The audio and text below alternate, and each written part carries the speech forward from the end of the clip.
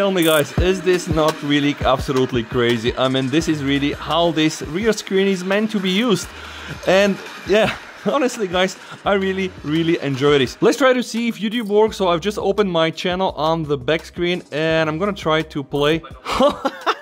You can see guys, I'm able to even play a YouTube video. Am I able to record it? I should. Oh my god, Jesus Christ. Welcome back to the channel guys. Yes, what you have seen right now is not a 3D render, it's not an animation, it is a working implementation on something that I believe should have been stock functionality for the Xiaomi 17 Pro and the Pro Max rear screen. Yes, alright, I'm gonna say yes with capital letters guys. Okay, first, let me tell you what this thing is. A lot of respect to the developers out there. It's still very much work in progress, and then let me show you how we got to here. So yes, besides the indeed very beautiful animation customizations or design customization on the rear screen, the notifications, yeah, they were just absolutely almost not existent. When you swipe from here, you get things like notifications and pin messages, and yes, there's some useful things that you can do, like putting a stopwatch here and like a timer. And probably the best option right now is the fact that you are able to use the back camera like this. So right now I can use the back camera, I can get this as a viewfinder. So indeed there are some very nice implementations, but the regular notifications here were missing, which was driving me absolutely crazy guys. So let me show you this application. This is the so-called MiRearScreenSwitcher, and yes, it does require Shizuku, so it's not so hard to set it up guys. You just need to install Shizuku on your phone, and there are various methods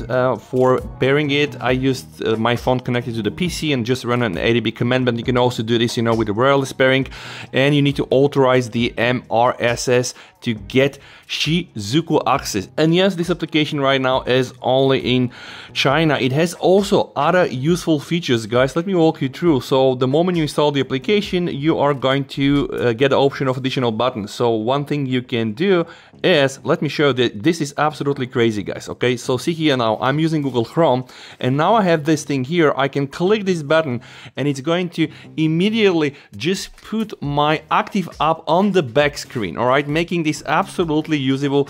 This is so good guys. Let's try to see if YouTube works. So I've just opened my channel on the back screen and I'm gonna try to play.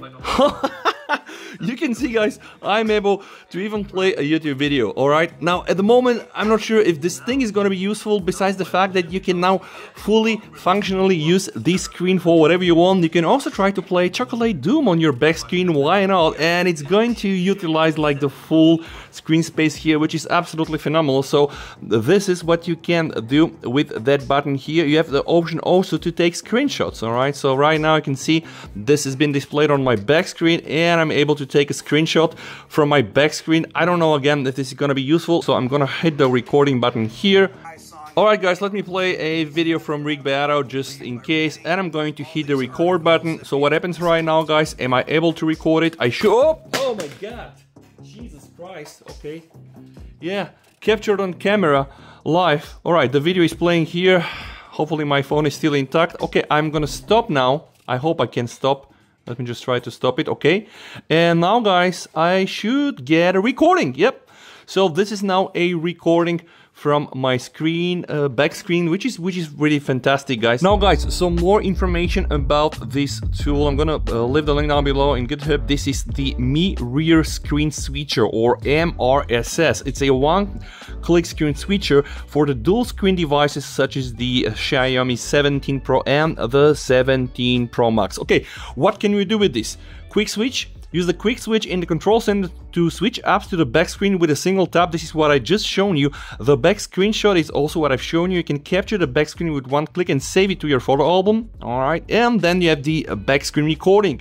Charging animation, a beautiful charging animation, 3D lighting with flowing liquid effect is displayed on the back screen when the device is plugged in. Let me try to test this. Alright guys, let's check this beautiful charging animation. So I'm gonna hook up my phone and oh, this is something else. This is definitely something else. Really, I mean, this is really something else. I like it. And probably the most important thing is the push notifications. Automatically display notification content on the back screen when you receive a notification. Supports app selection plus privacy mode plus dynamic reload.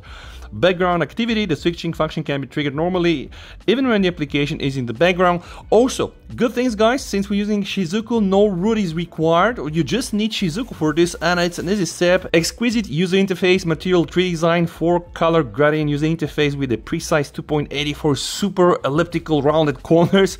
Smart protection, always on rear screen, smart monitoring, DPI adjustment guys. They have so many things. Rotation of the screen, really a lot of respect to the guys out there. This is absolutely and batshit crazy. What these guys did is really phenomenal, and this is really how Xiaomi should have done it in the first place.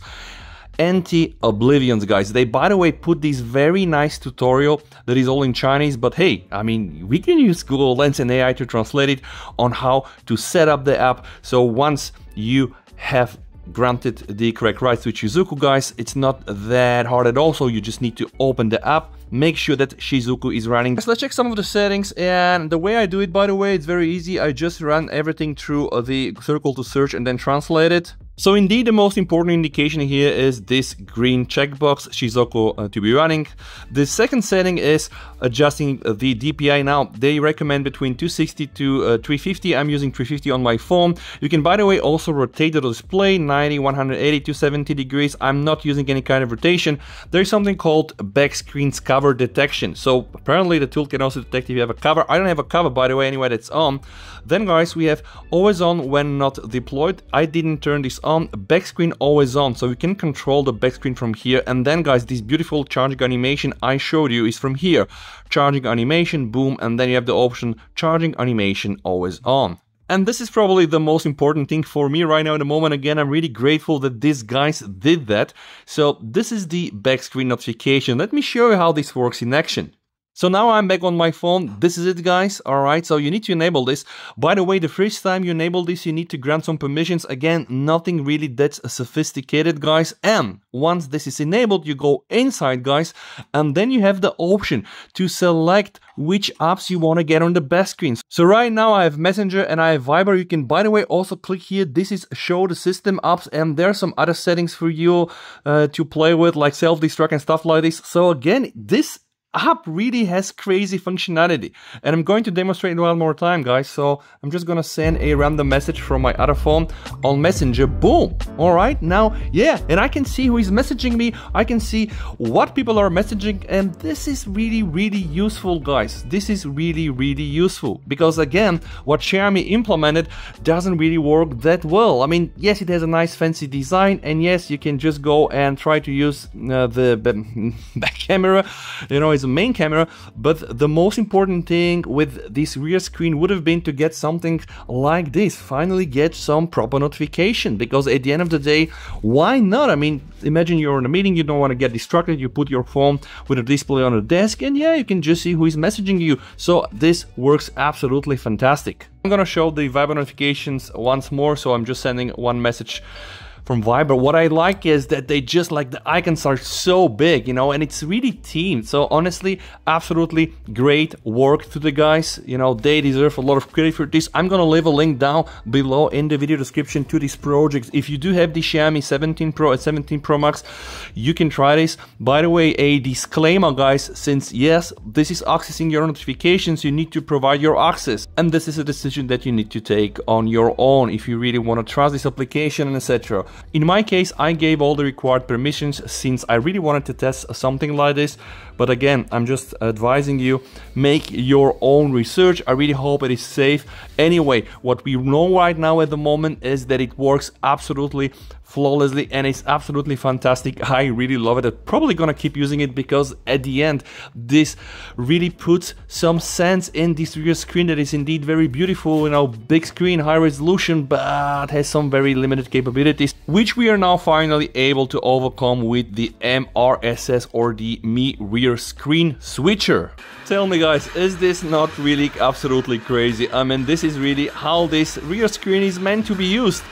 And yeah, honestly guys, I really enjoy this. So you can watch your YouTube movies, YouTube videos, you can play your favorite games, you can get your favorite notifications, you can record videos if you want, you can also do screenshots with this thing, but probably the most important function for me is the fact that, yes, my notification, oh yes, somebody just sent me a notification.